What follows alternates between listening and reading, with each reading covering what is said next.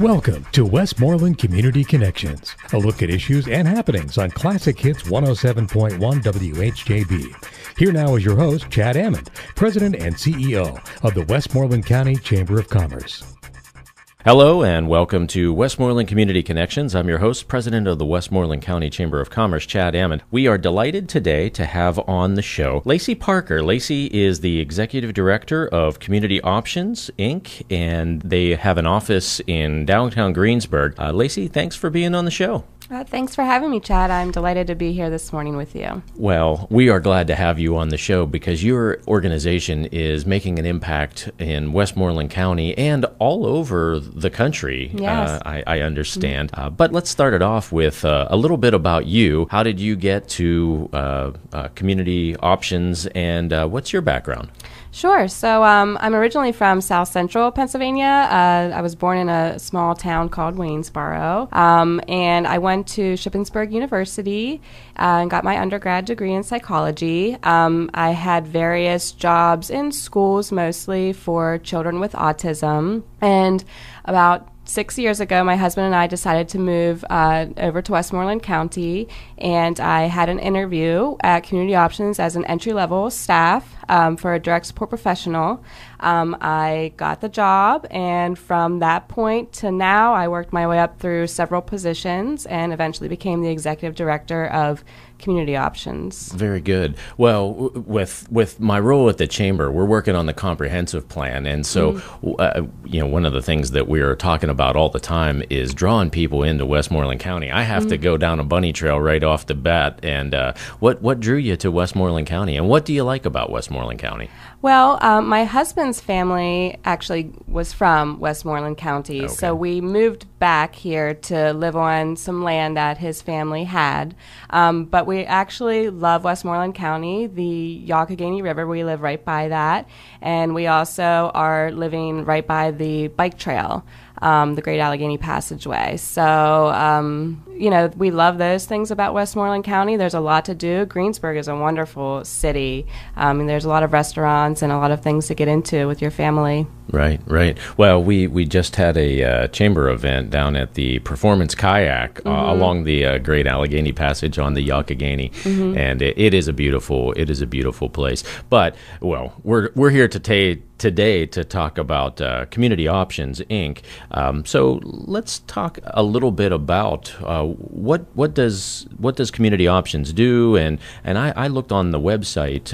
It's a national organization. Yes. So we're currently in 11 states, and Community Options' mission at its core is to support adults with developmental disabilities lead a meaningful life. So, as you know, we were founded in 1989, and the reason why Community Options was born, our CEO, Robert Stack, wanted to do something about the institutionalization of adults with disabilities. So years and years and years ago, when a child had disabilities, the parents were encouraged to send their children to an institution, and there they would live for the rest of their life. So we were created or founded so that we could offer an alternative.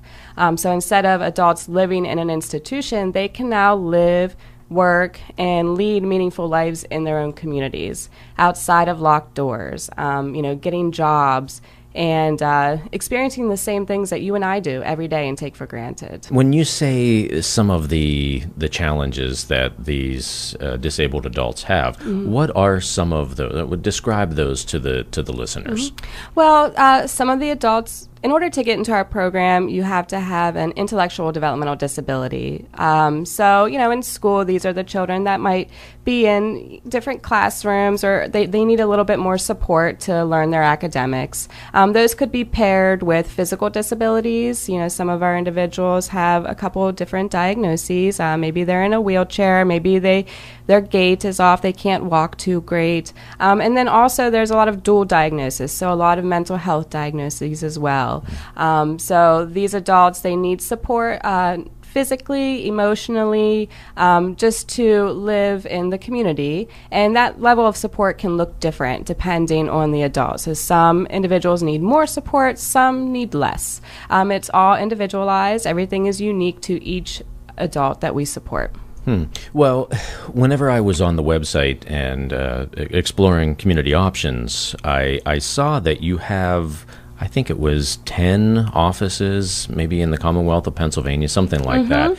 And you have offices all around the country. Yes. So do all of the offices offer the same programs? Generally, yes. We all work under the same mission to support adults with developmental disabilities lead a meaningful life, but each state looks a little different. So some states we offer traumatic brain injury services. That's something that's really big in the state of New York. Some states we work with children. In Maryland, I know we have a couple houses that we support adults and children. So once they turn 18, they can transition to our adult services. But here in Pennsylvania, we mostly stick to residential supports, employment supports, and non-traditional day services. So that's kind of an alternative to your vocational workshops that exist in the county that a lot of people are familiar with. So that would be like Clellian Heights, yes, right? Yes, Okay. Clellian Heights or the Blind Association. So we offer day services that's all community-based. So they go out into the community, they make friends, they volunteer, they seek employment, and instead of going to a workshop and staying there for the day. Okay. So do you provide some of our employers with people that have mental and physical disabilities? I mean, I know that even when I go to Giant Eagle, there are clearly some folks that have some developmental disabilities. Is that an example of what you guys provide? Yes, that is an example. So we'll go and try to partner with different organizations, companies, for them to employ the individuals that we support. And what we ask is for them to find unique niches for our individuals to fulfill. So an employer has a lot of unfulfilled needs that we can go in with the adults we support, and they can pay them to do those random tasks that nobody else is really doing, or it's not part of their workload. So it kind of works out for everyone, for the employer and for the adults that we support. You're listening to Westmoreland Community Connections on Hometown Classic Hits 107.1 WHJB. I'm your host, Chad Amond, president of the Westmoreland County Chamber of Commerce. We're talking with Lacie Parker. She is the executive director of Community Options, Inc. Lacie, when we talked about the Community Options, Inc. Footprint across the nation, we didn't really talk about how long you have been in Westmoreland County. Sure. So we came to Westmoreland County in 2012. We opened one house in that year. Since that time, we now have 18 houses operating. We have 19 owned currently. We're about to fill the 19th house, and we're working on developing 3 more. So in that short time frame, we've really expanded into Westmoreland County. Wow. And so if there is a listener out here that is listening to the show right now, and they say, wow, this would be a great fit for someone in my family or someone that I know, how would they go about getting the services if they are interested? Well, they could always contact me directly at my office. I have my phone number and my email address that I think will be shared.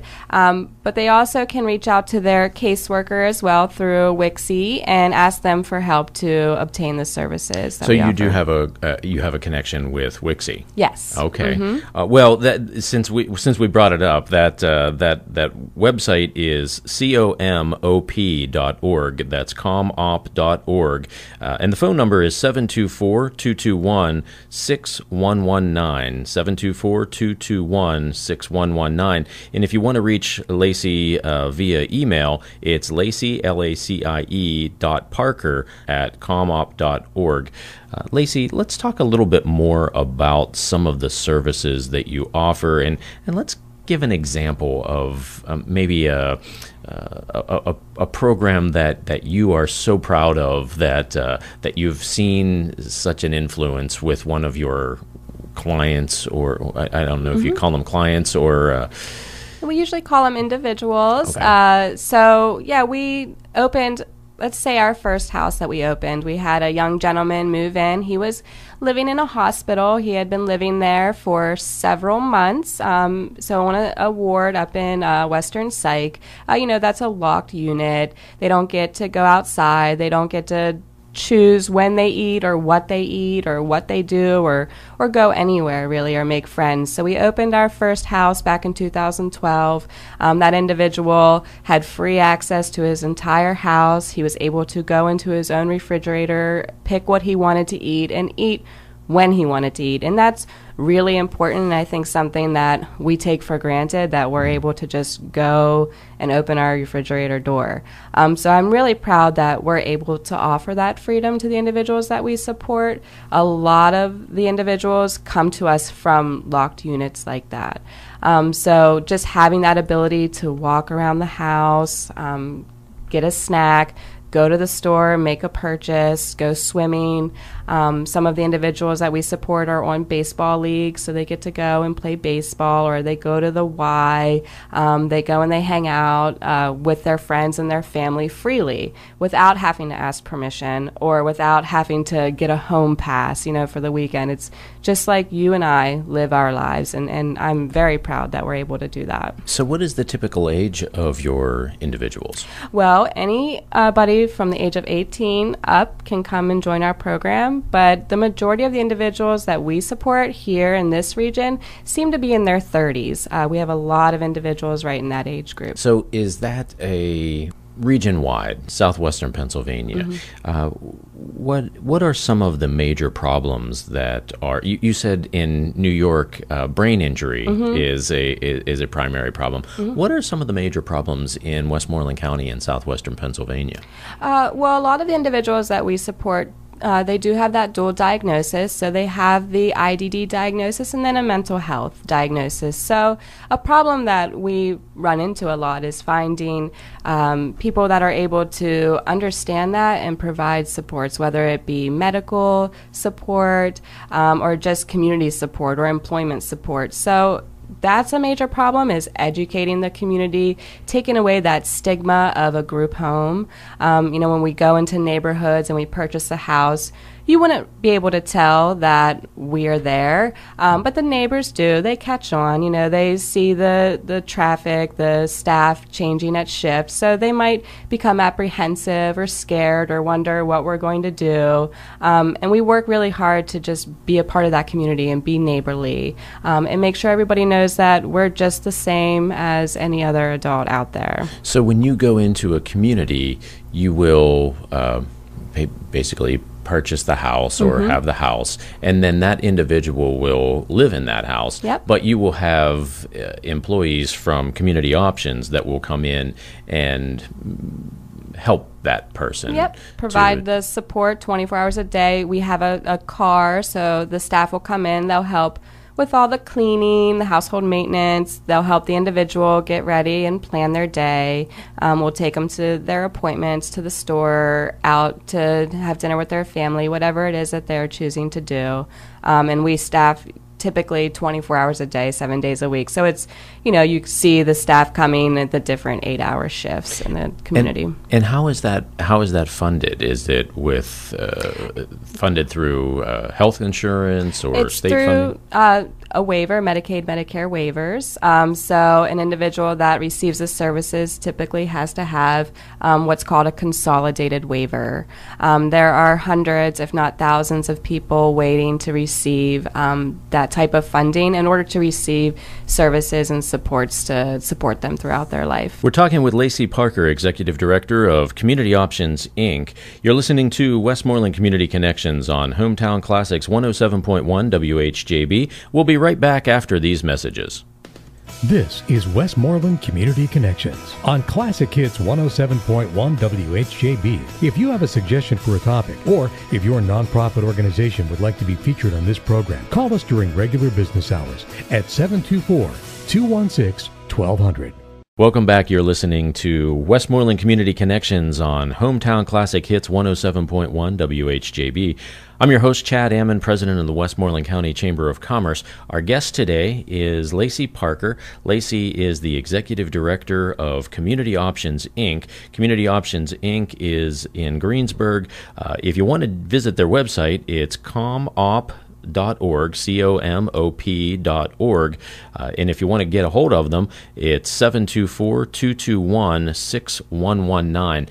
Lacie, before we went to break, we were talking about the impact that you have on individuals with Community Options, Inc. And one of the things that we know firsthand in the county is that workforce is oftentimes a struggle for not just employers like manufacturers and things like that, but it's also a struggle for a not-for-profit organization. So, how many people do you employ in Westmoreland County? Currently, we employ about 160 people, and that's full-time, part-time, and sub-employees.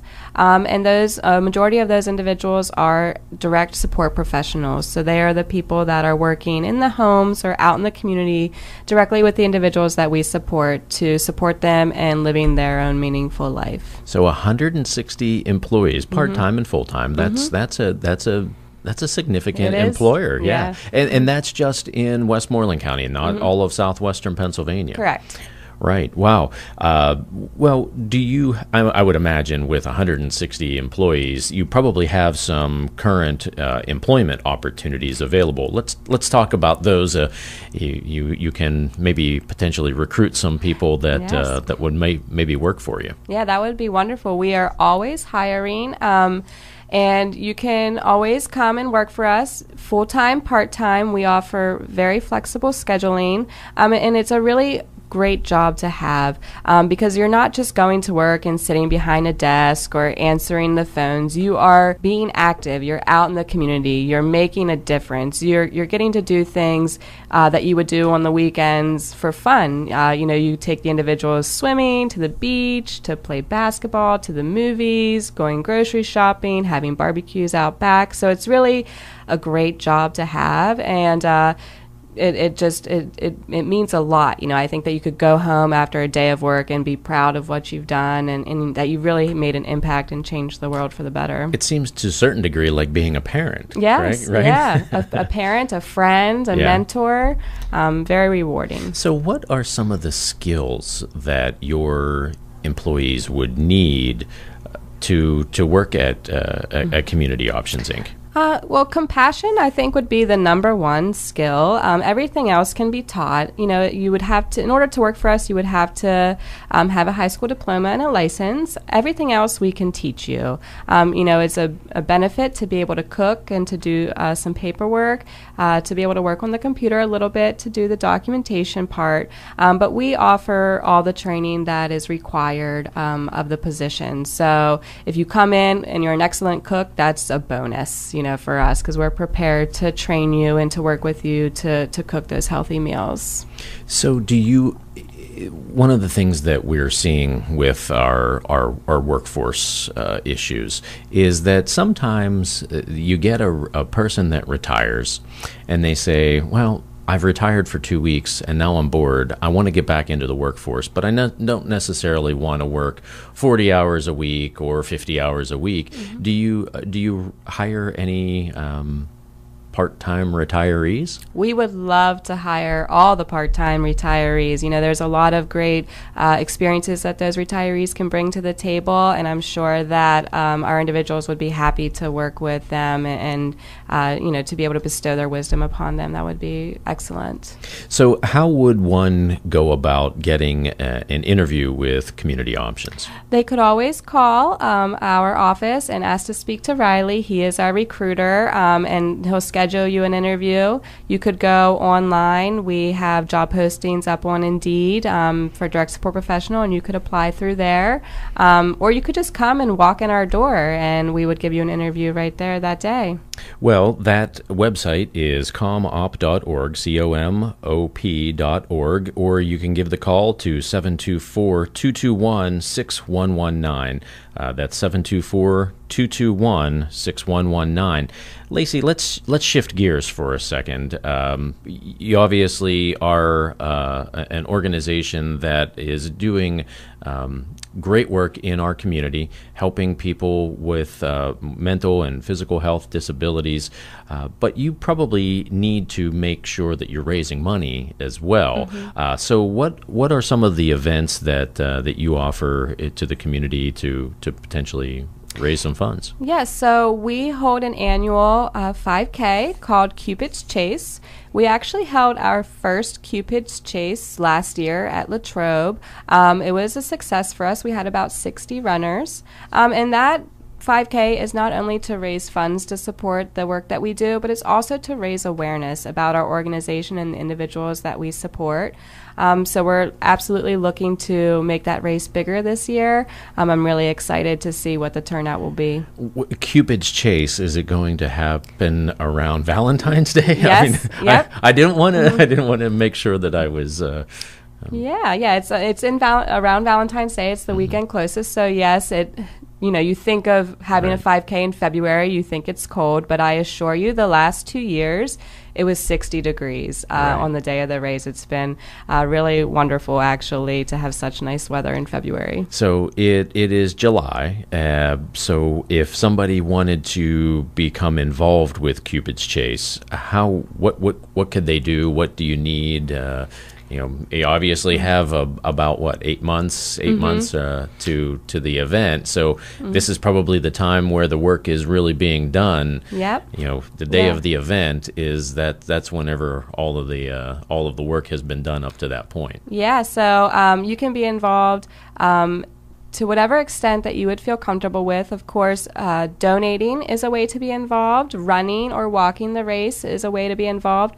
But we also have what is called the Community Options Business Advisory Council. And that is a way for you to, if let's say you have experience or you have some great ideas on how this race could be a success, you could become involved with us in that capacity. And you would just contact me, and we have meetings every quarter, and soon they'll increase to every month, where we talk about different ideas that we have, not only for 5K, but in general, for community options of how to be involved in the community and how to be an active contributor in that community. Are there any other options for community members to become involved in community options? I mean, we're always looking for volunteers. We're always looking for people to come and help us out and to whatever extent. So, yeah, I mean, if you call and you say you want to be involved, we will definitely find a way for you to be involved with us. Well, let's talk a little bit about some collaboration that you have with other organizations. You mentioned WICSI, and we talked about Clelian Heights, and we talked about the Blind Association. Are these organizations at least working together to provide a full array of services to the community, and how are you doing that? I mean, absolutely. All the organizations that you mentioned, we're all in it for the same reasons. We want to support adults with disabilities live a meaningful life just like you and I. So, we do some collaboration. We work together. We also work extensively with the dual diagnosis treatment team here in Westmoreland County. And we just come together. We come to the table whenever there's problems or whenever there's not problems, and figure out how we can best support the individuals and the community so that everybody can win and everybody can be an active participant and give back. You're listening to Westmoreland Community Connections on Hometown Classic Hits 107.1 WHJB. I'm your host, Chad Amond, president of the Westmoreland County Chamber of Commerce. We're talking with Lacie Parker, executive director of Community Options, Inc. Lacie, let's round it out the rest of the interview with some maybe visionary questions. If you were sitting here a year from now and you were celebrating what was a great year for Community Options, what would it be? Sure. So I think a year from today, my goal would be to open an additional 4 houses in the Westmoreland County. And with those houses opening, I'd be able to support up to 8 additional adults with disabilities. That would be very successful for me. I'd also be able to hire at least 20 or 30 more staff. That, in addition to a successful Cupid's Chase, would be very successful for me. Last year we had 60 runners. We're hoping to at least double that, so 120, and I don't think that sounds too hard to accomplish. Right. Well, and also I think that the listeners would want to know, what is your organization most proud of? I mean, what you do a lot of things, maybe behind the scenes, that some people don't necessarily realize. But what would you be most proud of? I think, the organization would be most proud of the fact that we are an active member of getting individuals out of institutions and into their community. That's really the reason that the organization was founded, to help with that deinstitutionalization, and it's definitely what we work for every day, to advocate for the rights of adults with disabilities.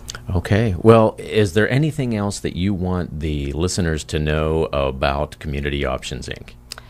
Oh, well, I mean, I think Community Options really does very important work here in the community. I think that, if you see us in your community, we are there just as you would be. We want the same opportunities for the adults that we support as everyone else has. And we're willing to work with you and just as hard as anybody else to make this possible. Well, Lacie Parker, Executive Director of Community Options, Inc. Lacie, thank you very much for the great work that you're doing in Westmoreland County, and thank your staff as well. I will, and thank you, Chad, so much for giving me the opportunity to be here and share what we do with everyone. It's great to have you on the show. If you want to join, if you want to find out a little bit more about Community Options, Inc., jump on their website at comop.org, comop.org, or give them a call at 724-221-6119. You've been listening to Westmoreland Community Connections on Hometown Classic Hits 107.1 WHJB. Join us next week, same time, same place, for another edition of Westmoreland Community Connections. Thanks for listening, everyone. This has been Westmoreland Community Connections, a look at issues and happenings in and around Westmoreland County. Join us again next week on Classic Hits 107.1 WHJB.